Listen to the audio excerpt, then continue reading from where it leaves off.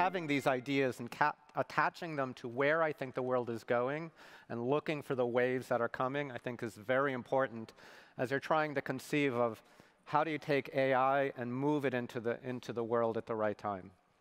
So that's a little bit about trends. Where's the world going?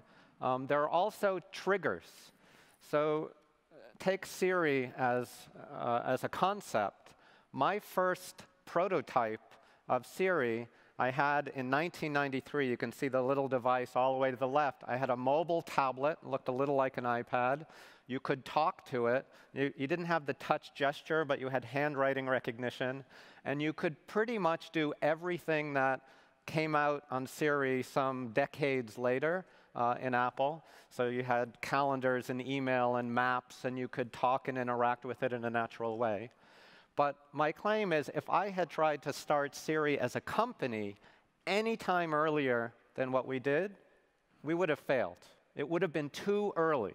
So you need to not only be working on trends and catching the waves, you have to time it right. If we were 5 years later, we would have been too late, likely.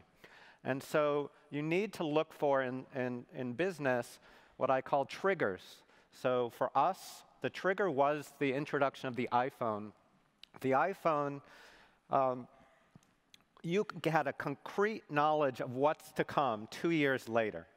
So many people said, only, Apple can't build a phone. Only phone companies can build phones.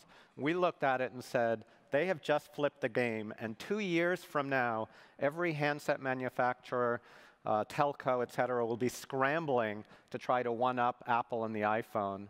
And the screen is small. It's still hard to type. The bandwidth is slow. Every click takes a long time. That Siri idea I've been working on for a while might be just the thing. So look for trends, be tracking trends, and looking for the triggers to know when is the time to introduce your AI technology. A second thing I think is really important with AI applications is what's the right environment to work on them? So is it a research lab? Should I go to a big company? Should I do a startup? And I think each of these have different benefits. So within Siri, I worked at SRI for a number of years before that, incubating the ideas, trying and exploring things, but it was never able to get to kind of production quality. At a big company, there are research labs, so you can work in a research lab of a very profitable company who will let you do things for a while. But on the main product path, their deployment aspects, it's very hard to kind of shift and try something novel at scale. But it's very good at getting out to many users. And so I just want to highlight the startup as, for me, the key engine of creation. A startup is special because you have to be ambitious. You cannot do something just slightly better because the big companies have more customers, more PhDs, more everything. You have to take a long bet and go after it. And research labs do that. But a startup, you raise some money and you can count the number of days until you die.